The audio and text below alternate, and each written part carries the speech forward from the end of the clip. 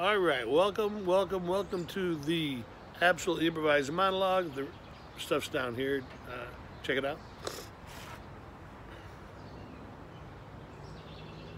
This is different. This is unique. This is Porky Jr. getting good grades. He must want something. Maybe a bicycle.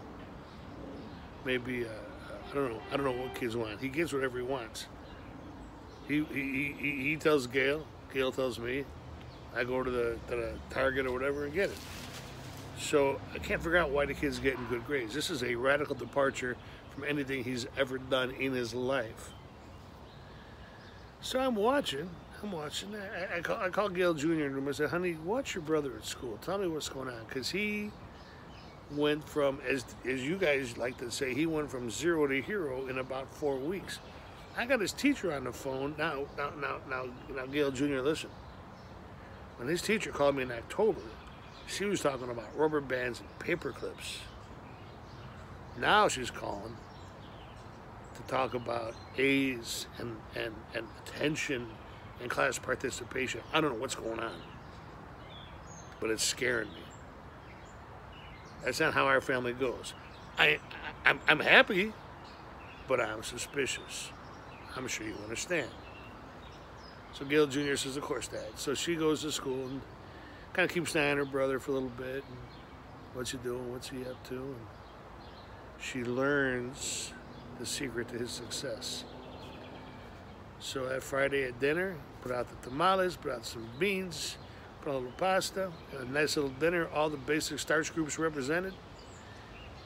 And Gail Jr. says to Porky Jr., how is Mary Beth Otterman?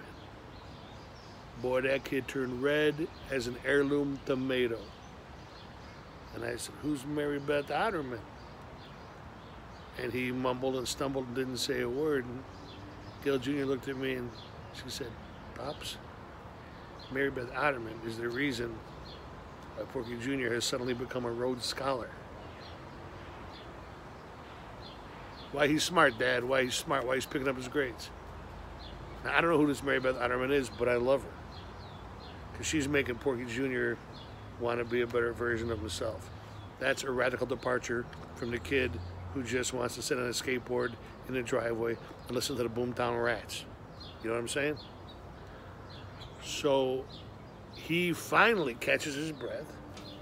He says, Dad, I'm going to marry her. I said, once you graduate the 8th grade first, then we'll have that conversation. Fair enough? He said, fair enough. I said, good, let's eat. Maybe over the weekend we'll take Mary Beth Otterman out for ice cream. He's mouth so big I thought he was going to swallow his ears. Parenting.